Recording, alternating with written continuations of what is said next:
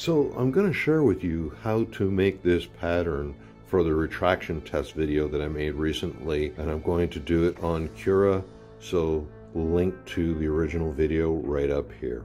Okay, before we get started, I'm going to create 3 files. I'm going to create a file for each column. So the column on the left is going to be 190 degrees. The column in the center or middle will be 200 degrees. And the column on the right will be 210 degrees. So the first thing that I'm going to do is I'm going to check in the quality. I want to make sure that the layer height is set to 0.2. I want to make sure that my line width is set to 0.4. Next, we're just going to come on down here to the travel, and we're going to make sure that we've enabled the retraction. And if you're running a Bowden tube machine, then I started my test at 5, so the research says between 4 and 6.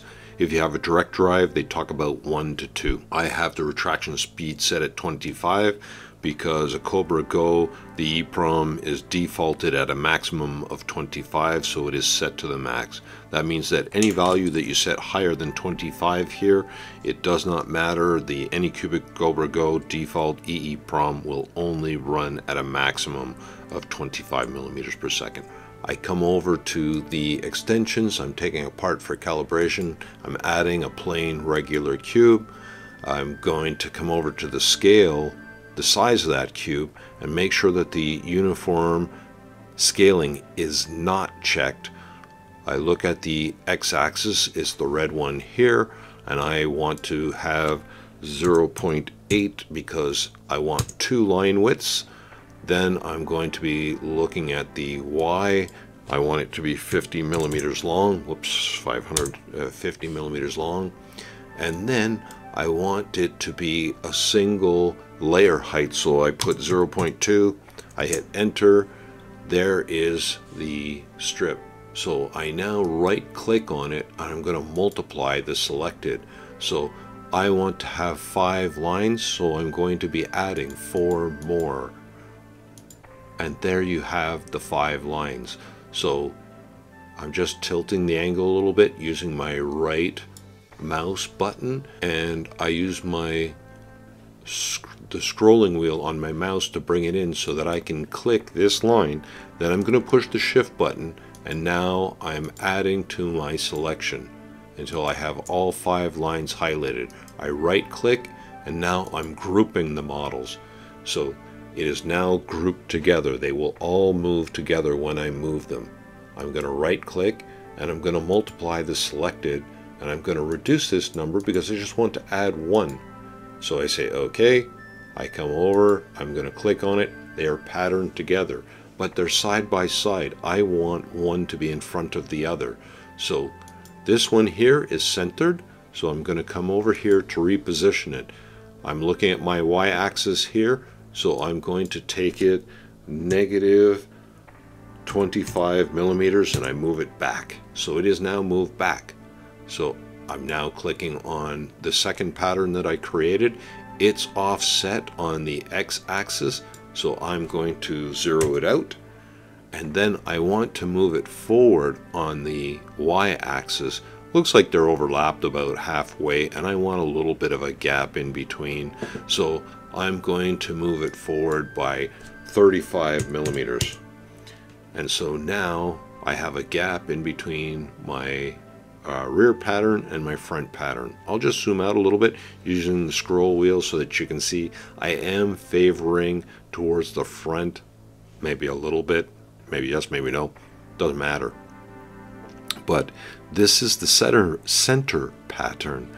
So I'm coming over here on the right hand side, and I'm going to look at my material, and I want the center pattern to be 200 degrees, so I'm leaving that at 200 degrees, and I want my bed to be 50. 50 works very well on my bed.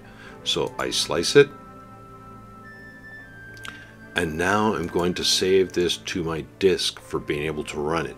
So I'm going to call this centered. Oops. Centered 50 200, and I'm going to hit save. Okay, so now I have the file that I need to run for this center pattern. I gotta warn you that I always run a priming line on the left hand side here, so every time you go to run one of these files, make sure to remove that priming line before you run the next file.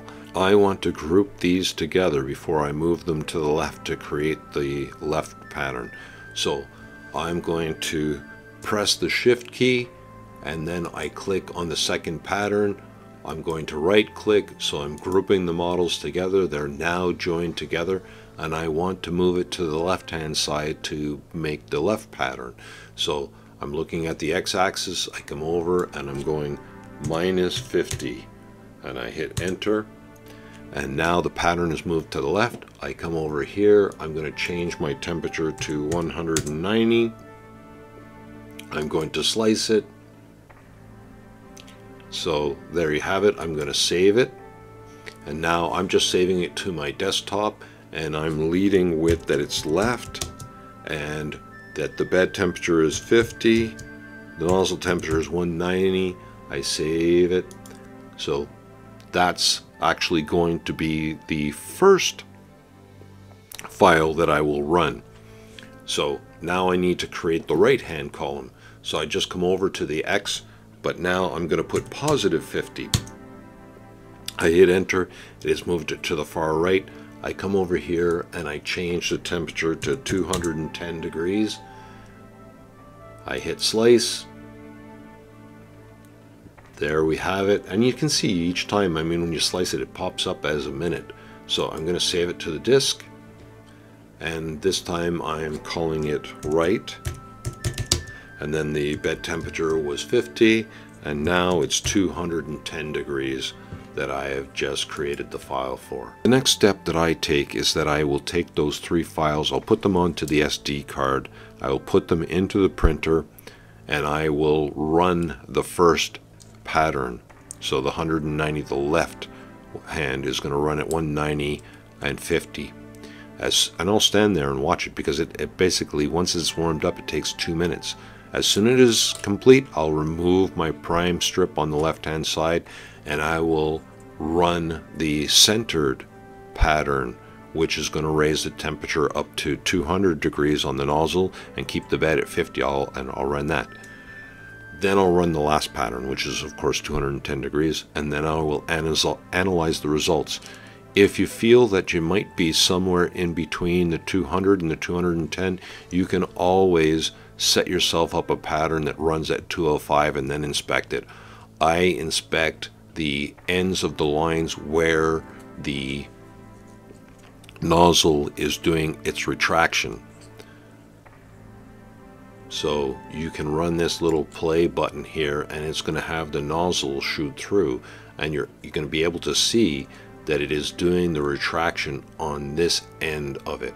I did it in 2 locations on the bed just to see if there was any issue with any warpage in the bed, etc. But in my case, the bed is not a factor, it's not a big deal.